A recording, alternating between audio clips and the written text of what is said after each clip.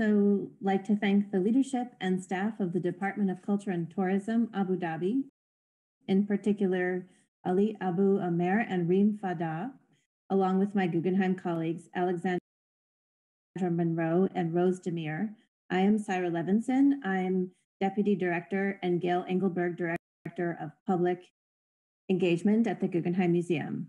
I'd also deeply like to thank our panelists today for joining, Rhana Devenport, Eungie Joo, and Sarah Rifky.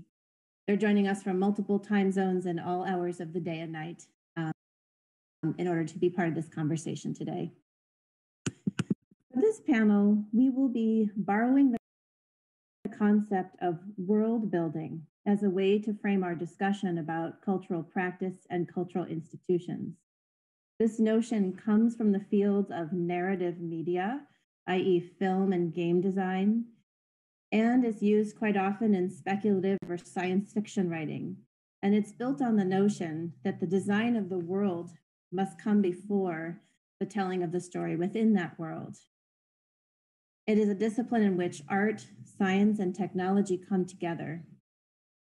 World building is also gaining traction more broadly in the cultural sector and the civic space as we feel the urgency of creating new ways of operating in cultural institutions and as we seek to recover and even repair knowledge systems and imagine new frameworks for institutions that center on creating exchange between artists and the broadest publics. Each of our panelists today are engaged in the practice of world building in different ways. In their discussion and in their thinking around artistic production, whether it's by reimagining educational programs in the arts and sciences, creating exhibitions and other spaces that bring artists and communities into dialogue, and exploring ways to exist in the world as it is, while moving towards a world that offers more sustained support for an expanded canon and greater dialogue. We'll begin today by hearing from each panelist about their work and their practice and the questions they're asking as they push towards the future that they are helping to both imagine and create. Then we will explore these questions together in dialogue. What might we ask right now to build a path of inquiry from what is to what could be, thinking toward the cultural institutions of the future in the now? And now I'd like to briefly introduce the panelists. We will hear from them first from Sarah Rifky. Sarah is a writer, curator, entrepreneur, and art historian, currently writing her doctoral dissertation, Cultural Infrastructure in Egypt, in the 1950s and 1960s. She co-founded Beirut, 2012 to 2015, an art space in Cairo that thinks about institution building as a curatorial act. Her writing has appeared in Art in America, Art Agenda, Bedouin, The Exhibitionist, among others. She is co-editor of the German book, Positions, Contemporary Artists of the Arab World from 2013, and author of the Going Insurrection 2012. Rifky is a PhD candidate in the History, Theory, and Criticism program, as well as the Aga Khan program for Islamic Architecture at the School of Architecture and Planning at MIT. She is also an MIT Legatum and Jacobs Foundation Social Entrepreneur Fellow. Thank you, Sarah, so much for joining us. After Sarah, we will hear from Rhana Devenport, ONZM. Rhana is director of the Art Gallery of South Australia in Adelaide. She was previously director of the Auckland Art Gallery, Toi O Tamaki, from 2013 to 2018, and Govett Brewster Art Gallery, Glen Lai Centre from 2006 to 2013, both in Aotearoa, New Zealand. Davenport is a curator, writer, and cultural producer whose career spans art museums, biennales, and cultural festivals. Her curatorial interests include contemporary art of Asia and the Pacific, time-based media, and social practice. In 2017, Davenport was curator for the New Zealand Pavilion at the Venice Biennale for Lisa Rehana Emissaries. She previously held senior positions with the Biennale of Sydney, the Sydney Festival, and the Asia Pacific Triennale of Contemporary Art at the Queensland Art Gallery. In 2018, she was appointed an officer of the New Zealand Order of Merit. Thank you, Rhana.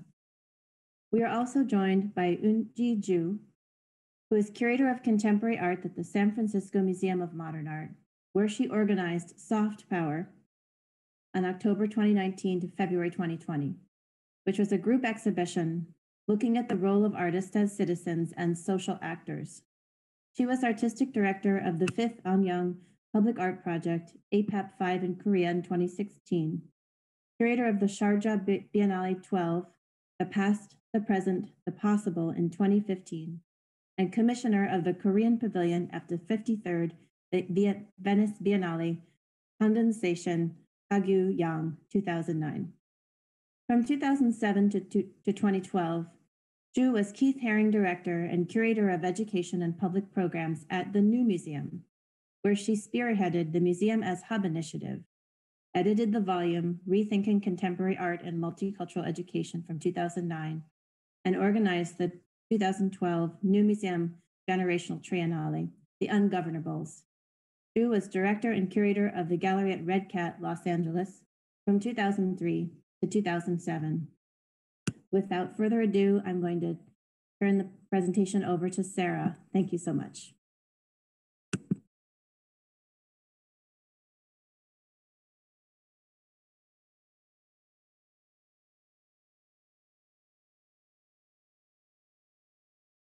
Samuel Morse, a historical painter, set sail from New York to Paris in November 1829.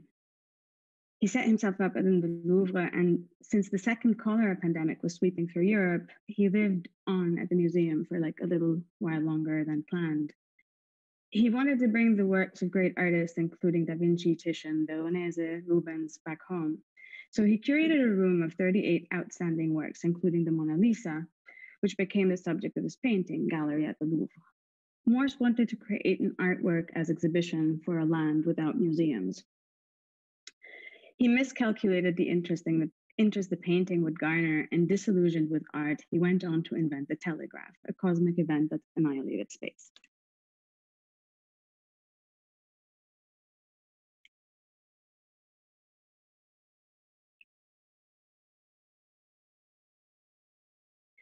For today, I was asked to expand on a sentence I once wrote in a blog post. I said, every artwork is a school. I also wrote, send institutions to artworks. By that, I mean to ask, can museums actually learn from artworks as opposed to merely acquiring, displaying, and circulating them? What if art institutions actually lived by the experience and attitude of artworks?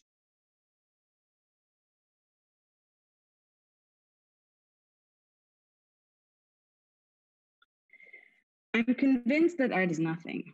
In comparison to the cynicism of power, art is absolutely nothing. Nothing, pain, a manifestation of powerlessness, visionlessness, a blindness, deafness, a pain that lasts in zero. Here I'm loosely quoting the artist Mladen Stilinovic.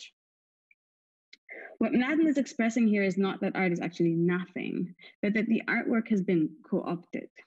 When I speak of every artwork as a school, I really mean art thinking. Like art thinking is a term that I take from the artist Louis Kamnitzer. So to me, art thinking is, let's say, open, free, associative, complex, doubt-inducing, and far-reaching, and not bound by the limits of labor, means of production, commodity exchange, and so on.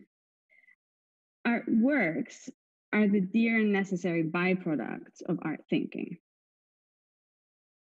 Now, thinking is very unpopular. Just recently, Professor Rembe, who was supposed to give a lecture this morning, pointed me to an article anthropologist Arjun Appadurai wrote on the fear of small disciplines, India's battle against creative thought. In the article, he reflects on why India's ruling regime unleashes its anger and hatred onto creative thinkers, an anger and hatred that is rooted in fear. For him, one of the reasons is that small disciplines, and here I would include art, so, quote, cast doubt on permanent interpretations and sort of resisting dogmatic authorities of every type. Now, doubt is a virtue few museums practice. So in art school, artists learn how to doubt. And art critic Angela Bettese says, art school is a school of doubt. One teaches a subject that cannot be described, since art is both an endless challenge and an asymptote. Now, in my remaining time, I want to present in very, very basic and quick terms 2 artworks. Should I one day have to raise a museum, this is where I would send them.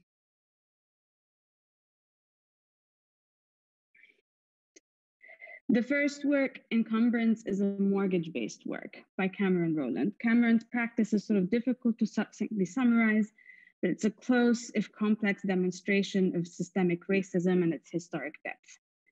They think of how institutions, systems, and policies perpetuate injustice, and their work exposes the legal and economic histories of slavery and capitalism.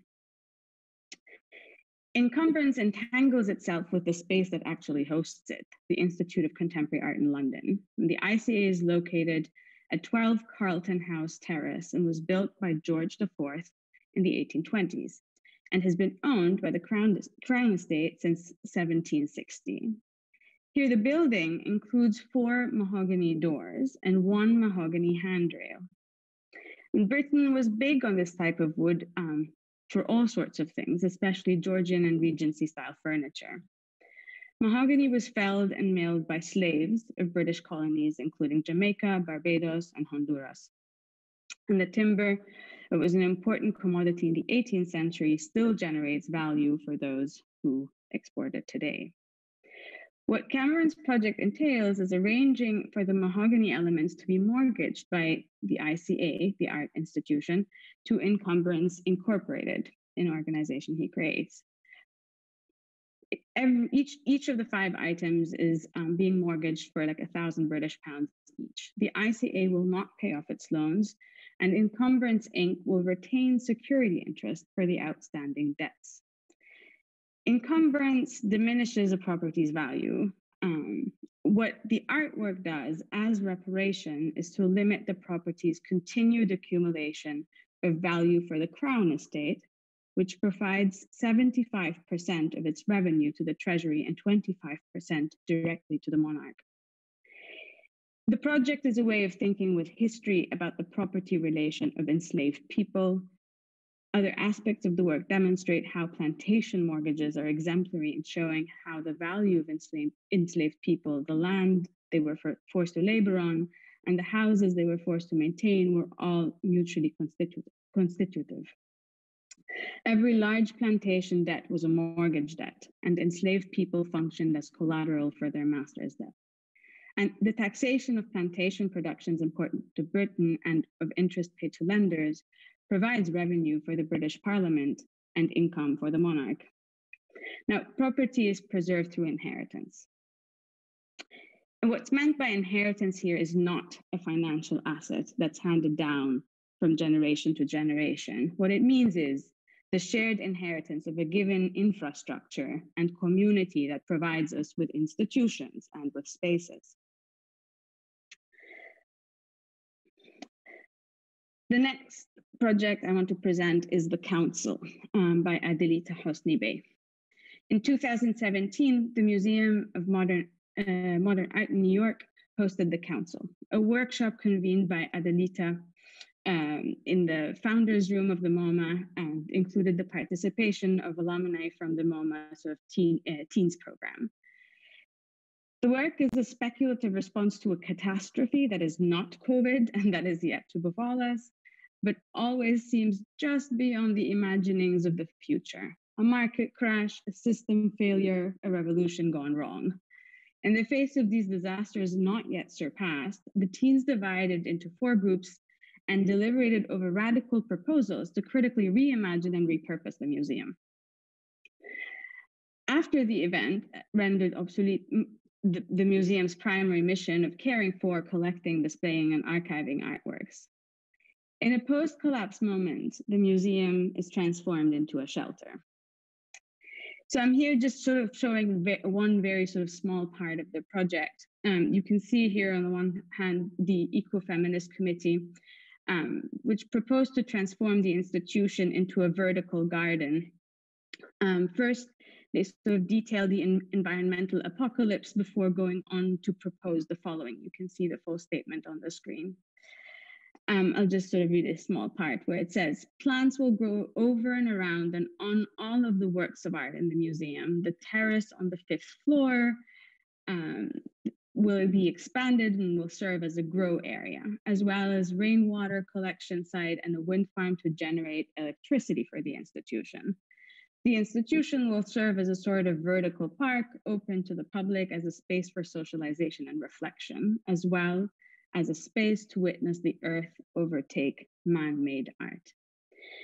And with that, I will sort of conclude only to say that I want to imagine that museums can live by the experience of these artworks, among others.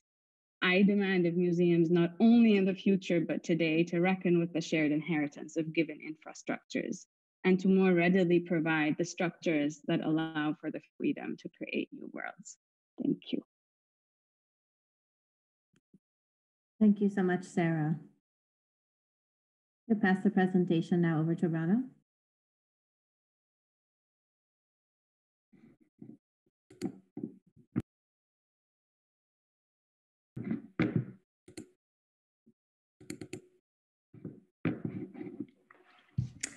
Thanks so much, and thank you very much, Sarah. So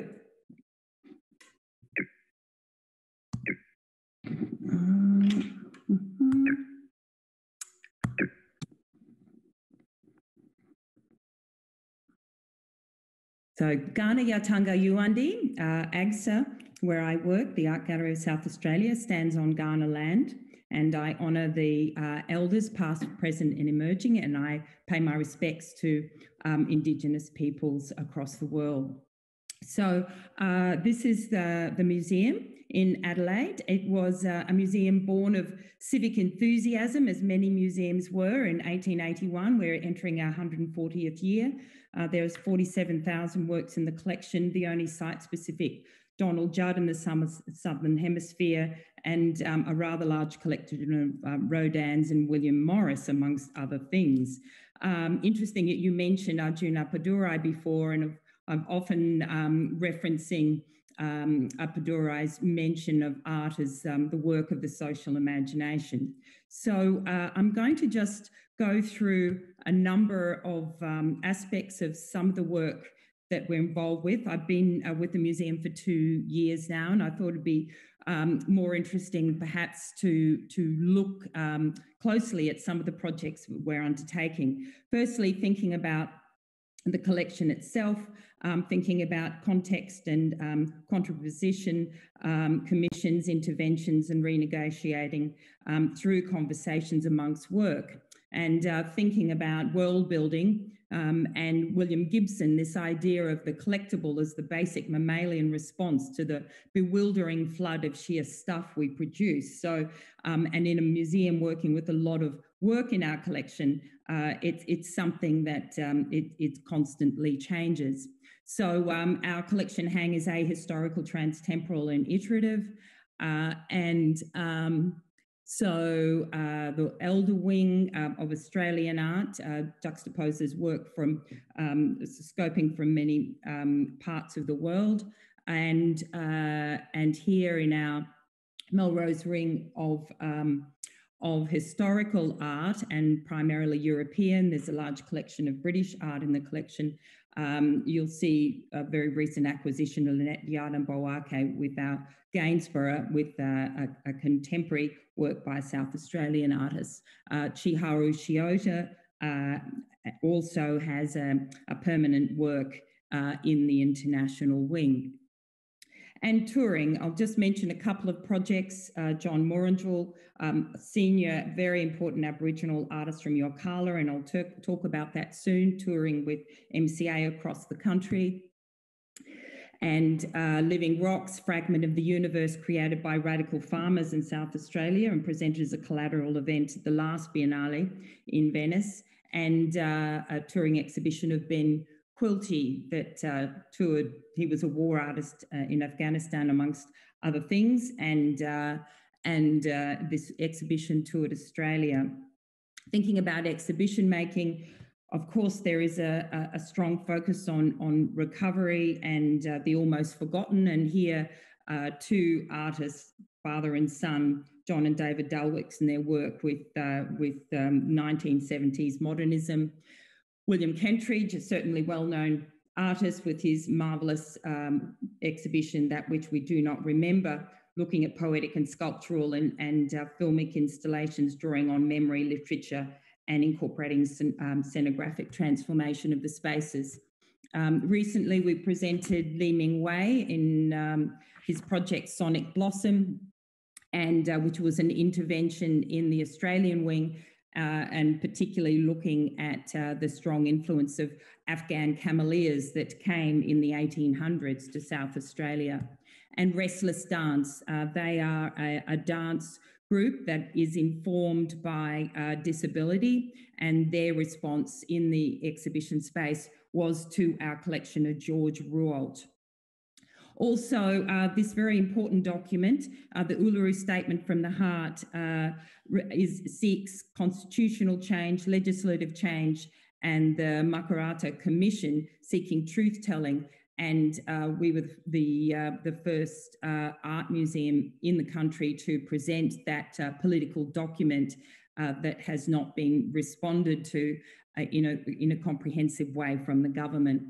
So within the art museum, there are three constants. There's the Adelaide Biennial of Australian Art, Tarnandy Festival of Aboriginal and Torres Strait Islander Art, Ramsay Art Prize. All three are projects dealing with contemporary Australian art. So there's a constant flow in the annual schedule of projects working intensely in experimentation in relation to contemporary Australian art.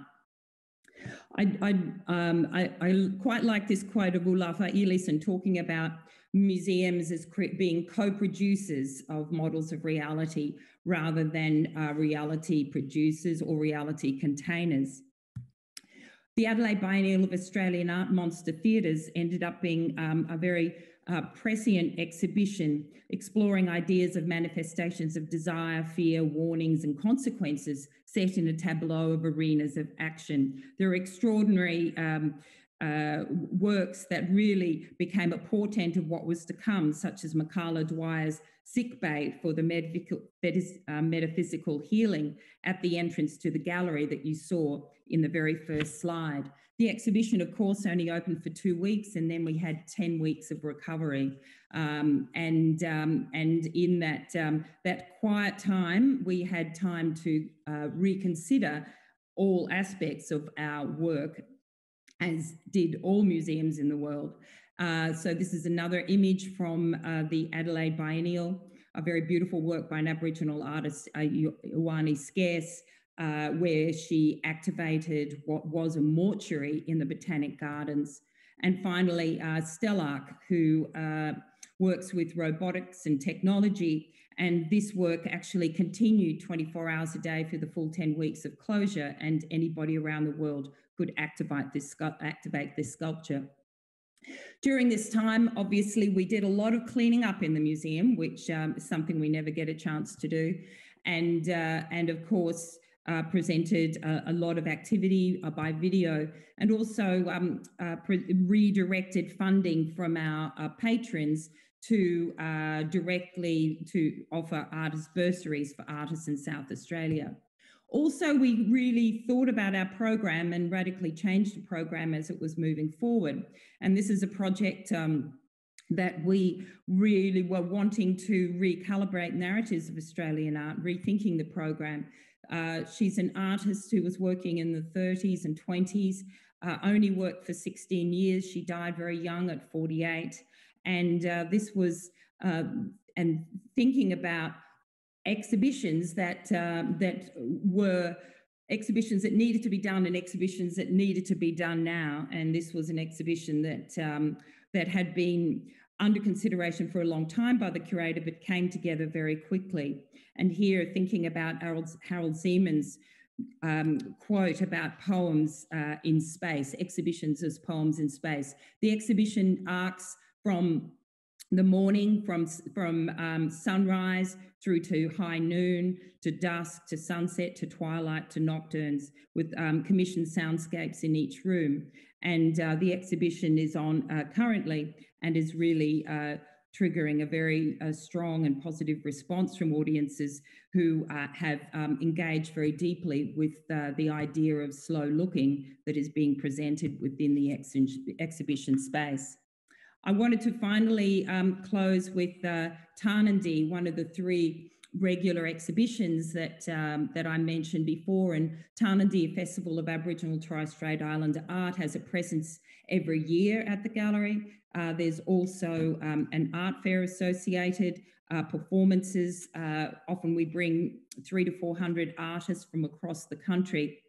And Tarnandi literally means, in the language of Ghana people, the coming to light, or the first light that appears at dawn. So it's an open platform for Aboriginal and Torres Strait Islander artists, curated from the very beginning from curator and artist Nikki Cumston. But first, the Ursula Le Guin quote about learning which questions are unanswerable and not to answer them is the skill that we need in times of stress and darkness. Nikki has worked with the project as artistic director from the very beginning. This is a project called Collada Juta that happened in 2017 and is a response to the British nuclear tests that happened in South Australia and have resulted in large tracts of land that are still inhabitable. And this project involved the reclamation of spear making by the traditional owners of the APY lands, and this creation of a work of 500 spears, as well as video and sculptural components.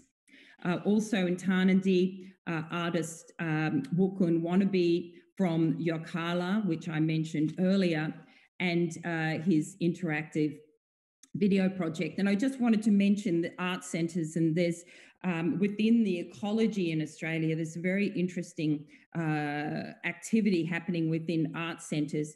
And Wukun comes from Buku Langne Mulka Centre, which was an Indigenous community controlled by the local community in Yokala in Northern Territory, 700 kilometres east of Darwin. Yolnu culture is the culture of the area. It involves the Buku Langne Mulka Centre involves print studios, an archiving studio, production studios with ceremonial knowledge filming, film projects, musical production, dance production and touring. The area was originally founded as a Methodist church mission in 1935, but since really from 1100 AD, there's been a lot of trade and intermingling with the Makassar people of Indonesia. So it's been very much a site of exchange. And always since the artists of Yokala have been working together, there has been a very strong synergy with political agency and art making. For example, a collection of 80 bark paintings made by 47 artists toured from 1998 to 2001 and formed part of a tremendously important legal case which gave determination of sea rights for Yolngu people. Also from Buku Langne Mulka is Nongina Marawili. She's the daughter of the artist that I mentioned right in the very beginning, and Jonathan Jones with his work Bunha Bunhanga. And in this project, he referenced Bill Pascoe, Aboriginal writer who wrote a book called Dark Emu, which is a radical exploration about Aboriginal land management and this and how Aboriginal people have been managing the lands for centuries. And this again was very poignant with his juxtaposition and curating in the historical part of the gallery, but also, of course, while this exhibition was on, there was devastating bushfires raging across Australia. Ryan Presley's Blood Money Exchange is a participatory installation where you can exchange Australian dollars for blood money dollars, each one with a small miniature representation of his insertion of Aboriginal leaders into currency exchange. Artists Betty Muffler and Marinka Burton, who featured in the exhibition last year called Open Hands, they are both Nunkri or spiritual healers, and their painting is an extension of their own healing energies. Tarnadi 2020, which has just finished, and these mother and daughter Open Hands looked at matrilineal histories, and these artists work on Quandamooka on Stradbroke Island with a reclamation of weaving techniques, including researching collections around the world and documenting those and identifying those weaving techniques. Naomi Hobson from Far North Queensland, and I'm just going to finish with a wonderful image from I Want Your Arts, which is one of the art centres as part of the APY lands. And there's been a tremendous emergence of animation from art centres. And we worked with the Adelaide Film Festival in presenting a series of those shorts, which we're now touring. So in conclusion, one of the questions that we were asked is, what are the guiding principles to reimagine the ethics and responsibilities of today's cultural institutions? In respect of the projects that I'm introducing here today, I think there's three answers to that. Firstly, know where you are and keep asking questions. Secondly, be co-producers and provide the platform. And finally, listen to artists. Thank you. Thank you so much, Rhana.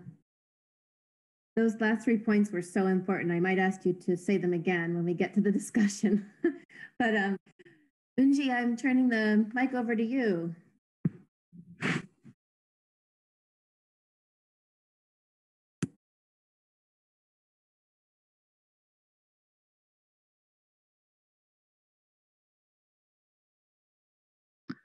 Okay, I'm going to try to do this correctly.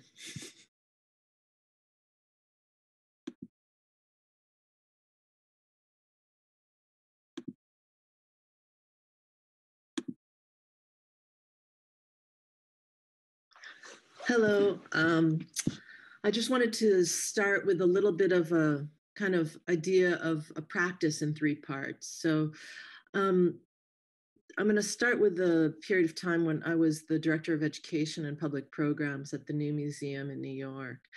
And for me, doing that kind of a job, coming from something that was more strictly curatorial into thinking more about the discursive and the way in which art interacts with the public, is really kind of following what Cyra and Rhana were just talking about. I think, you know, I love Cyra's emphasis on the artwork, and then Rhana's emphasis on the institution, what the institution can do, because I think in between there is our role as curators and what we do in order to mediate between the two.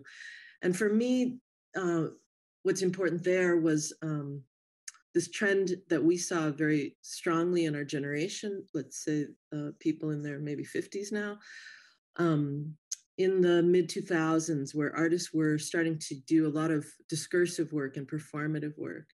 And so it was timely to go to the New Museum and think about what a non-collecting institution might do. And sorry, my slides got ahead of me. But one of the important things that happened there was a project by Anton Vidokli, a year-long artist commission in the form of a temporary school. And that project brought together artists in the, say, public community to think through art thinking, you know, something that Cyra was just talking about, and to not only emphasize art as exhibition or object, but to think through time together. That developed into a second major discursive program called Propositions, which was a monthly forum for artists and cultural thinkers to explore ideas in progress. And then a response or research period with guest speakers, and finally a discussion with the public. So here's an image of Kara Walker doing her project about how paintings will find liberty. Through the museum as hub, we were able to develop a major publication called Art Spaces Directory. Cyra was actually part of the museum as hub for for the Townhouse Museum in Cairo, along with the Museo Tamayo in Mexico City, the Van Abbe Museum in Eindhoven, and into Art Space and later Art Space Pool in Seoul. This directory brought together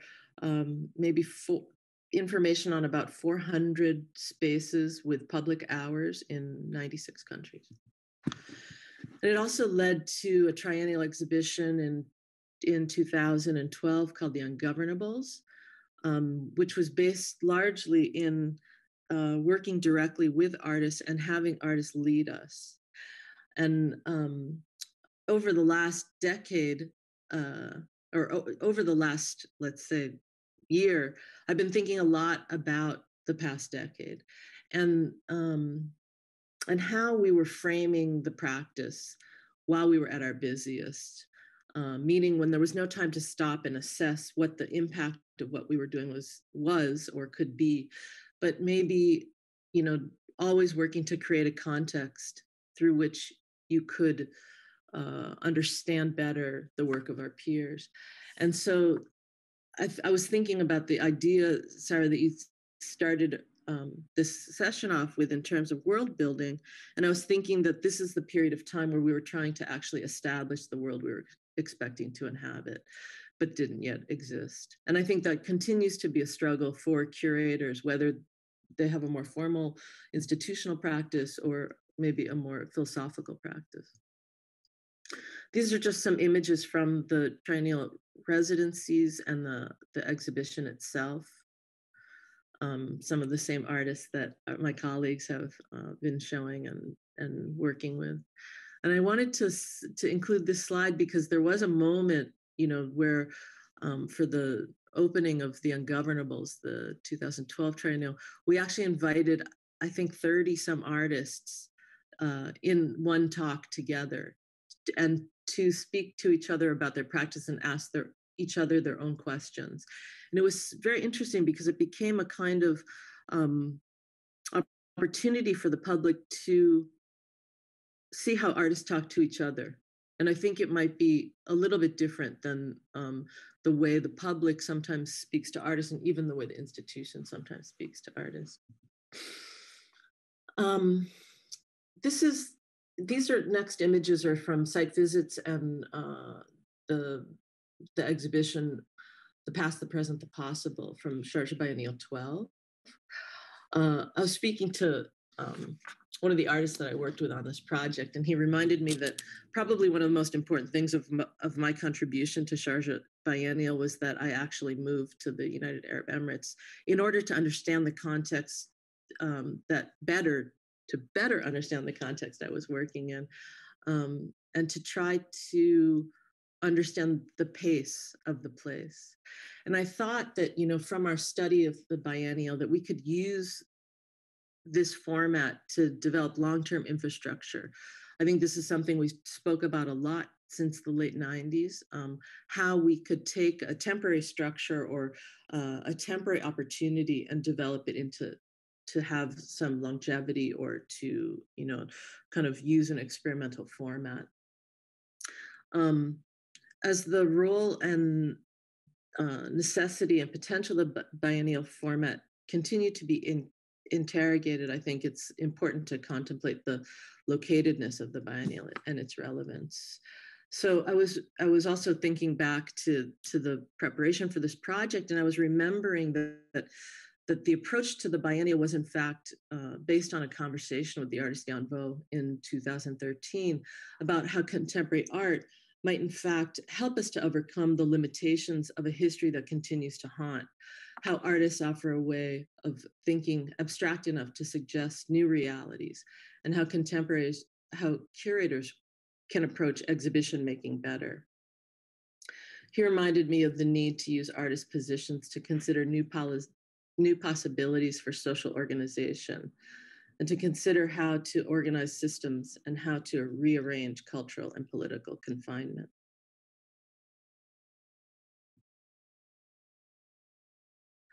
I think a big part of thinking about the discursive and working directly with artists in real time is to promote discursivity and to allow artists to speak, but not to theorize over them. To quote Jimmy Durham, I have the idea that there's something about visual art that is the intellectual part of the visual, that is away from language, and that its value is that it is away from language. It is a knowledge that is not connected to language. When I have some great experience with a work of art, work of something that I love, the important part of it, what's moving to me, what changes me, is the part that's knowledge that cannot be explained in language. And that makes me feel suddenly free, because I think at least partly I'm suddenly free of this prison of words, the prison of language. And finally, I just wanted to share some images of what it has meant for me to work for a collecting institution, and how in the past 3.5 years, I made a move to a collecting institution, the SFMoMA here in California, in order to make international contemporary exhibitions, commission new works, and shepherd works into the permanent collection as an application of what has been learned from more experimental or temporal artist-led forms. Soft Power was, as Cyra mentioned briefly, an exhibition about the role of artist as citizen. And here are just a few examples which also focus on works that were collected by the exhibition, by the institution, and works that cannot be collected.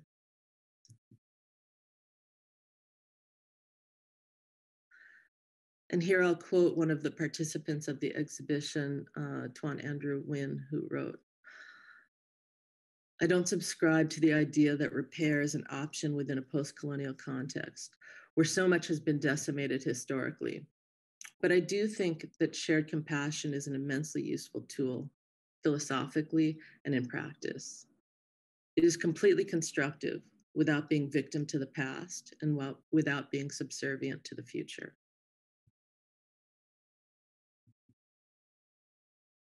Thank you. Thank you so much. What I'm going to attempt to do is to read back some of the things that I heard in your 3 presentations, which were incredibly inspiring, and to see if we can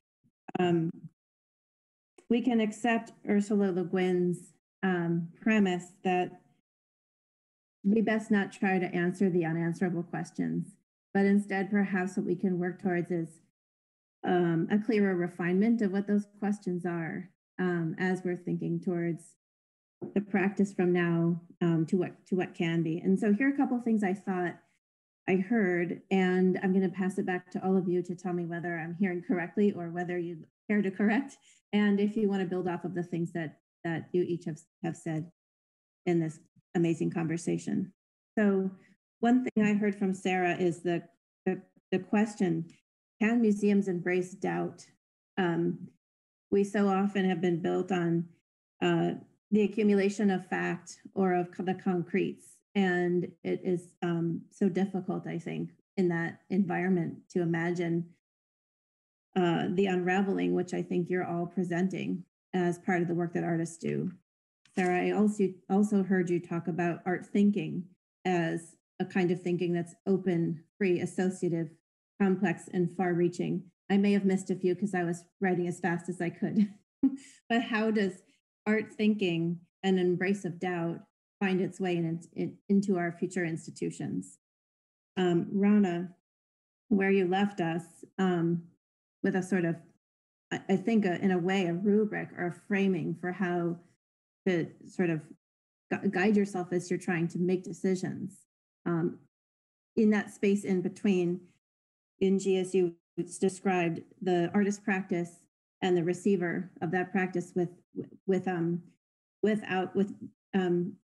respect to both, and with the right amount of visibility / invisibility as the interlocutor. I heard, Rhana, you suggest that we remember to know where we are, to keep asking questions, to listen to artists, to be co-producers, and to provide the platform.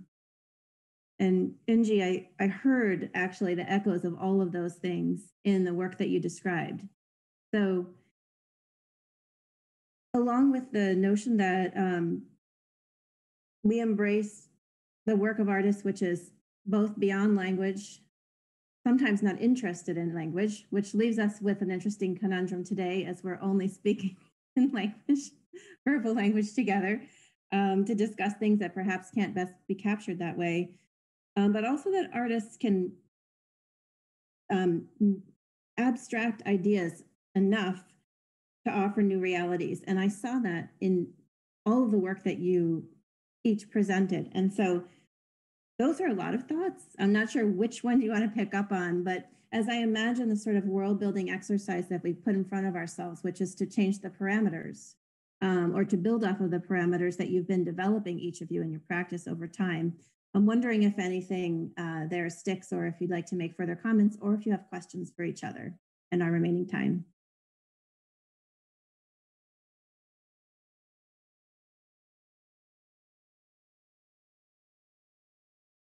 Maybe Cyra, I'm interested because it's such a fascinating concept, the idea of world building, and maybe can you speak a little more to that idea as well in relation to the research you've been doing? That was a question for Cyra, correct? Yeah, that's right. I mean, I haven't been so much, I practice writing and working with artists. I don't so much research world building as an objective thing out there in the world. I would say, I was just sort of picking up on maybe what kind of Eungie was saying earlier in terms of how the last 10 years were also partially an exercise in sort of imagining that we were kind of building a world that we would come to inhabit. And I think if one were to take that within like back into like our practice as artists, as curators, as critics, as art historians, and so on, I think the sort of the slight sort of destabilization of what one is building is actually kind of important, I would say.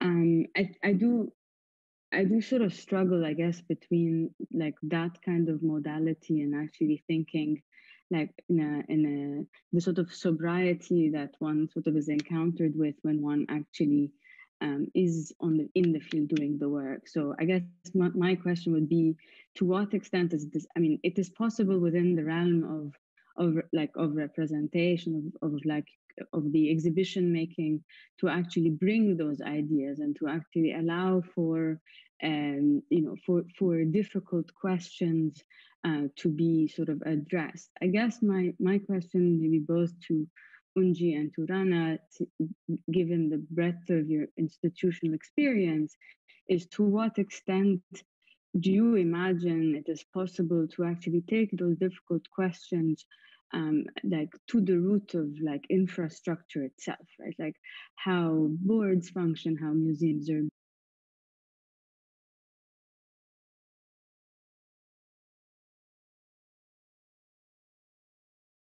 and the policies of cities and so on. So perhaps this would be sort of for me the kind of I wanted to kind of address, I guess, that as a question, because I think it is within that side that I think this is the side that we don't often talk about, but that I think is also very co-constitutive of like the actuality of how things can be imagined.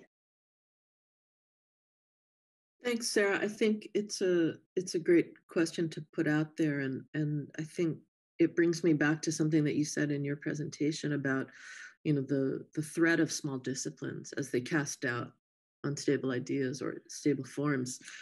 In this case, we could say institutions, museums, even. And I think this idea that the artwork artist themselves itself are the challenge, are the endless challenge, and that we as curators and writers are the mediator of that challenge. So it's sometimes, that the challenge might not might not speak in the same language as the institution, but we actually come to learn the language of the institution.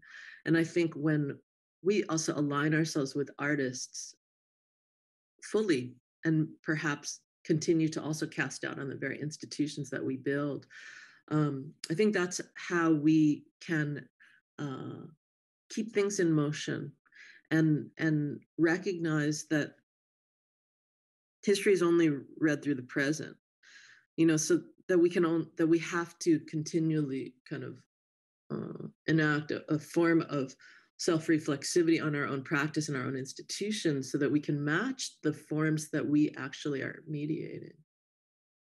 And I think, that's something that I find, I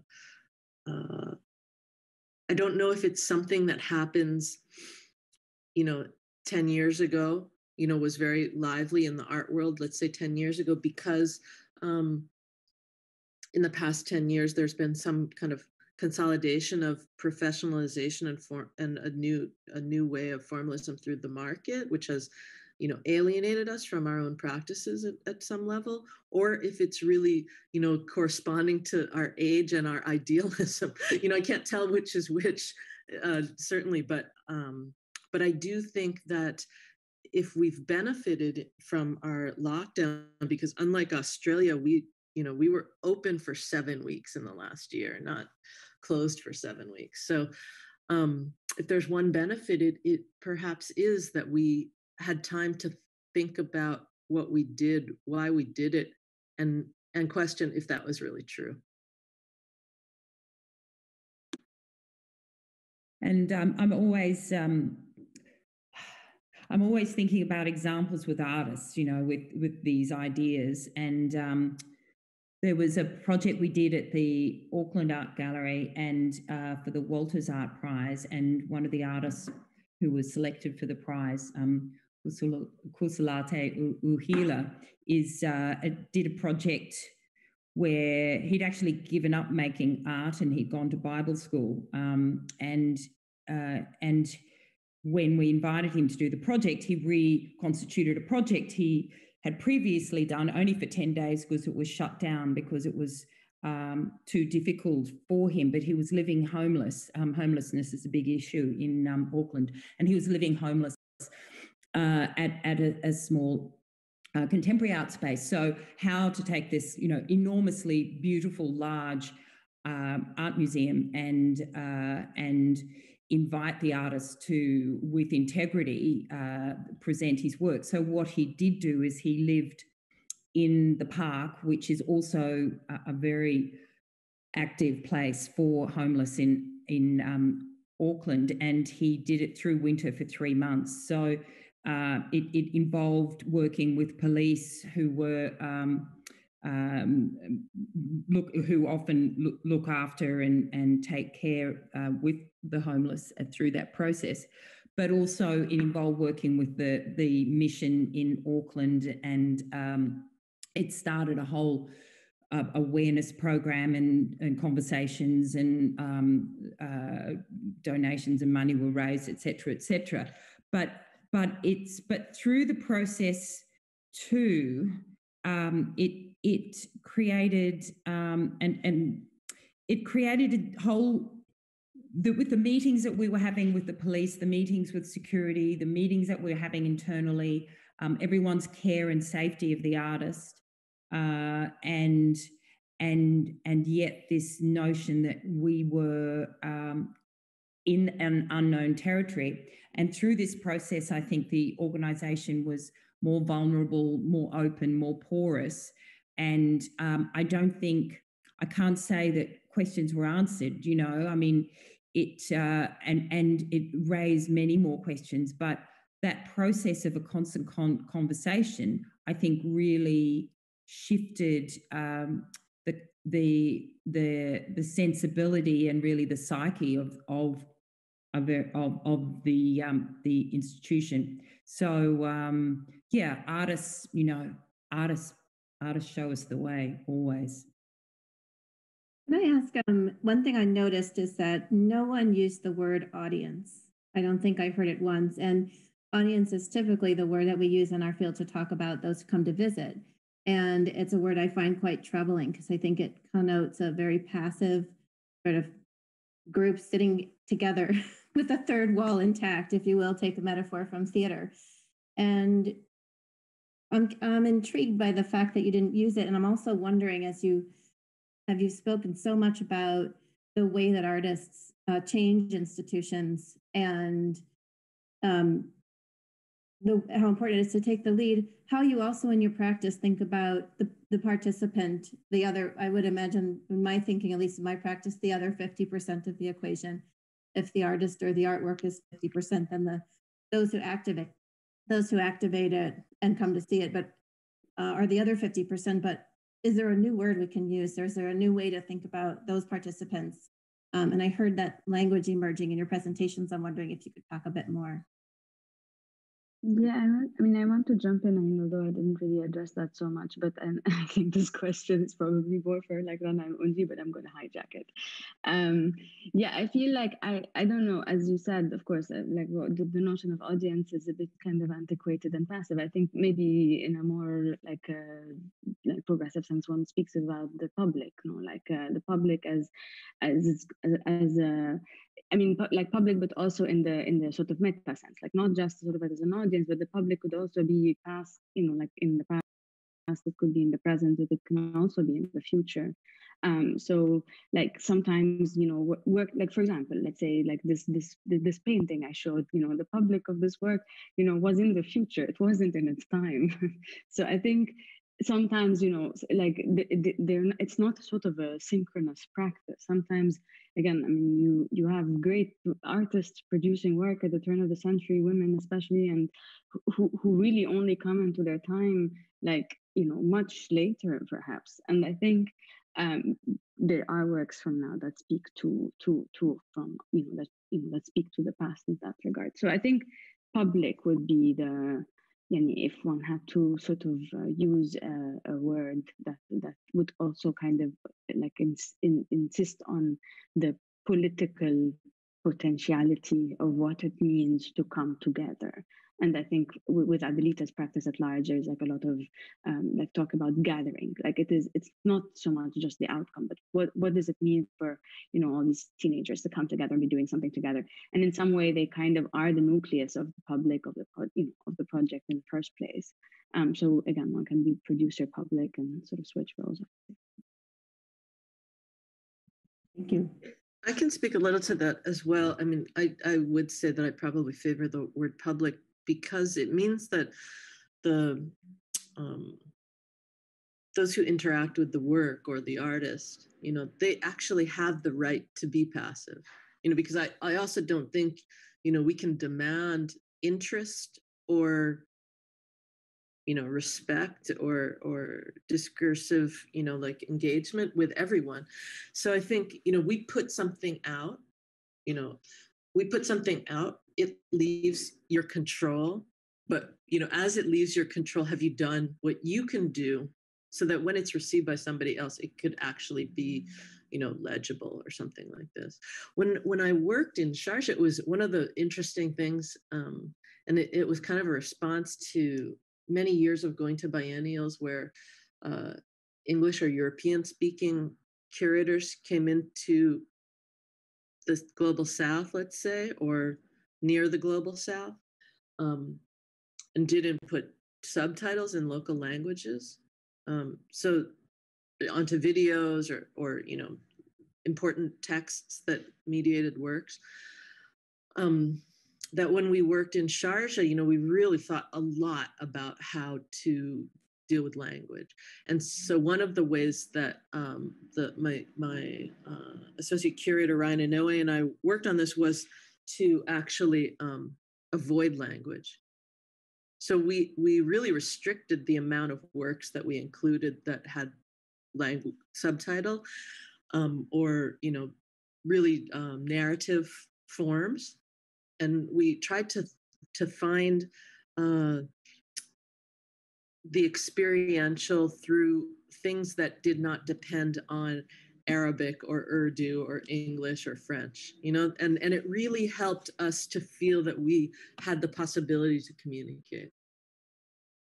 And so I think that's one of the ways in which I hope, that to me is a way of, thinking about the public and its complexity without being able to solve it. Putting it back out almost like a question, but making an attempt. And I think when we're in more traditional institutions like SFMoMA, sometimes we forget that we can't be all things to all people. And it's quite a burden. Yes. Very interesting to think about how we consider our public, and as you said, Eungie, like to have works that really expect participation. One of the projects in Monster Theatres invited you to lie down in a very beautiful cabin and sleep with bees. So underneath this platform was the Queen and her hive, and in the Botanic Gardens, and so it required a commitment. And given I'm allergic to bees, I had to think very carefully about whether I would, go down that path, which was a wonderful experience. And also, of course, the extraordinary Stellark and his manipulation of reclining stickman and pressing buttons, or being on a computer at home, being able to manipulate and control this, 20-meter robot in the space. And really, is it a kind of, I suppose, an antithesis to that completely, is as I was talking about the Clarice Beckett exhibition. And again, as you were saying, Sarah, having worked predominantly with contemporary art until very recently, and always of the adage of, great art was always contemporary once. And with the work of Clarice Beckett, and how it's absolutely hitting a chord with our audiences, and it's really, and also it is part of the Adelaide Festival, and so the festival directors spoke, this is only a few days ago, and they totally understood the scenographic, the theatrical aspect, but none of that was there for artifice. It was all about tapping into the sensibility of the artists, but it's also thinking about making an exhibition at this time when people's experience of museums is perhaps more tentative, and perhaps they're taking more time, and they're wanting and a different kind of experience that this art was able to give. And it doesn't matter how wonderful the scenography is, if the art's not there, it's not there. But it's quite interesting, sort of flipping from very invitational work, or in the case of Li Ming Wei, it's someone asking if they'd like to receive a gift of song, and people in Adelaide are quite polite, so I think everybody said yes. But in Auckland and in New Zealand, particularly Maori culture, singing is very important. So people sang back to the singer as well, which hasn't happened elsewhere. So I think publics behave in different ways based on situations, and it's been very interesting. We've been open since June now, but it's only now that it seems that the audience has a level of confidence. I mean, we're tremendously fortunate to be in the situation we're in, and I absolutely feel for all my colleagues everywhere around the world with the difficulties. But it's very interesting, that whole thinking about slow looking, and also not knowing how audiences are going to respond as well, and really not knowing. And it's been quite a fascinating process. I wanted to toss one more question, which is probably longer than a 10-minute answer, but that's how much time we have left, so feel free to do with this what you want. But I heard, Eungie, you mentioned this, and I think it's echoed in Rhana and Sarah as well, that the last decade, in a sense, has been an exercise in world building, and that this past year feels like an inflection point, or a point in which things are shifting or have shifted. And so I'm wondering if you have thoughts about what this next phase is, or where we take that past decade of experience next, or what's changed as a result of this past year. Have we left the decade of world building, in fact, or is it more like the time to really think about what took place over the last year and be declarative, be definitive about the things we've taken from that time? So I open that up to you for your thoughts. I'll start and say I want to. We had this great training at the museum by somebody from who maybe is a professor or did her doctorate at Stanford in the business school, and she was teaching us about Generation Z, and I was so fascinated because I think there's a great potential in their over importance of technology on them, because I think it has disrupted history for them. I think things lay flat instead of through time, and at its best that has liberatory possibilities, because I think that whereas we may have been really reacting to a lot of limitations on us, they may be able to avoid certain kinds of constrictions. And so, I want to put forward that even, not quite Gen Z, but this kind of generation after Cyra is also full of this potential because their limit is quite different. And so I hope that what they do with their over knowledge, it's like you can't respond to everything. There's too much information. There's quite an overload of everything. So things lose their specificity as they gain other specificities that we didn't focus on in the past. I think that has liberatory possibilities for our field. I'm throwing that out there because I know Sarah will pick up on it. Thank you. Sarah, it's yours. I mean, I don't have so much to add. I think you've kind of covered it all correctly. But I mean, I've been thinking a little bit about the question I dodged from Rhana earlier with regard to world building in general and what that kind of means for my practice. I always wonder, it always comes up. I'm like, do I engage with? I'm too tethered, I think, to the here and now. I think the way within which I work, I want to work from. I want to not work with the assumption that things are going to be the way they are, like in 10, 20, 30 years, and I want to work with the worst case scenario. In the sense that, again, I mean, I moved to the US like 6 years ago, and I'm part of a new emerging diaspora, so I'm young in that sense. And I think I've also seen the entire sort of art world sort of shift and change quite radically, since I started being involved in art almost 20 years ago when I was a student. And so I realized that at every possible stage, the future is very different from what we imagined.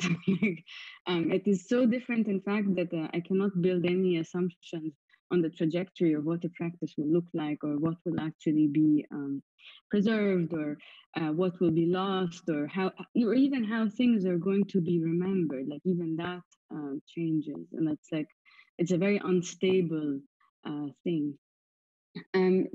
So I think, when, even though I'm a little bit tethered to reality, I do try to think almost within these sort of slightly dystopian sort of apocalyptic kind of imaginations, which is perhaps why I'm sort of again so enamored by like the Council project with Adelaide. I do realize that increasingly for us who work with younger kids, like there is a much stronger anxiety about the future in younger generations. Kind of to go back to thinking about like Gen Z and Alpha and all that. So I think like I'm trying to imagine what it is to sort of be in that middle, right? Like to have known art as it has been and to understand that it will not be that. And also I think there's still like a lot of things that we're not kind of accounting for, like in terms of like mediums, in terms of circulation, in terms of technology, in terms of how these things are actually shifting like everyday life. I mean, there's been an acceleration obviously in the last year. And I'm interested in seeing to what extent one can use some of these things and like lever them toward the future. Louis Kamnitzer, whom I love, is extremely anti, for example, thinking about STEM. He hates STEM. He hates it with a vengeance. I am at the MIT, so I have unfortunately grown, well, fortunately, but if anybody's listening, much love. I've grown a little bit fond and curious about sort of STEM disciplines, and not just sort of STEM for the sake of STEM, but also trying to understand like how we can actually bring STEM back into the arts. And I think the painting that I started off with sort of again has been it was sort of suggested to me by Walid Raad a while ago when I was thinking about something else, and sort of somehow it sort of stands for me at that particular center. It was suggested to me because I was thinking, what would it be to try to create a low-cost, decentralized graduate program for the arts that inverted the sort of STEAM into a STEM model, so STEM in the arts, so science, technology, engineering, mathematics, based in art. So how could you, in part to also sort of bring in like, what I mean the art is not going to be the same is people who do art thinking, the next generations of art thinkers that I feel I connect with are much more science oriented. They code, they are better at mathematics, they're much more interested in like building things and like, you know, technically you have artists like Basma Filimben building games. I have, you know, like artists like sort of Sanet Sif, who's now in prison in Egypt, but, you know, interested in sort of, you know, doing various things with building websites and making music and this kind of thing. So yeah, so I think there is, and again, we have like a much stronger sort of overlap, mechanical engineers who want to be poets, that sort of thing. So I think maybe is I think where I feel things might be shifting within the sort of small sort of, you know, like concentric circles that sort of surround me. And I understand it's kind of different depending on where we sort of go in that regard. But yeah, I think maybe less binary thinking with regard to STEM and the arts, perhaps. And world building itself relies on that sort of technical imaginary and ability to create something while also picturing things that don't exist now. And so it's a place where the two come together. Ron, I'm going to give you the last couple of minutes to close. Okay. Thinking, and it's absolutely fascinating hearing you think about the scope and the future and the long term, because, you know, we're at this moment, but it's also part of a bigger story. And a couple of words come to mind very closely about, you know, how things have shifted and what's needed. And, you know, I think it's absolutely a call for shared compassion, as you mentioned before, Eungie. And, you know, I think that's so important.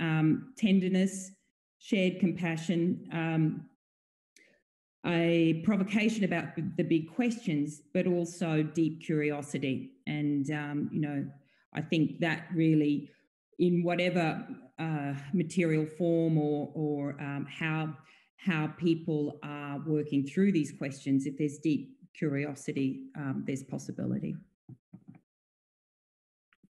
So we'll leave with that notion. If there's deep curiosity, then there's possibility. Thank you, all three of you, for your honesty, your willingness to talk about your practice, to think through where to from here, and just in general for your thought partnership as we put this panel together. Deeply appreciative and really value the work that you're doing. So thank you. And thanks to those who joined us. We're glad you're listening. Thank you. Bye, everyone.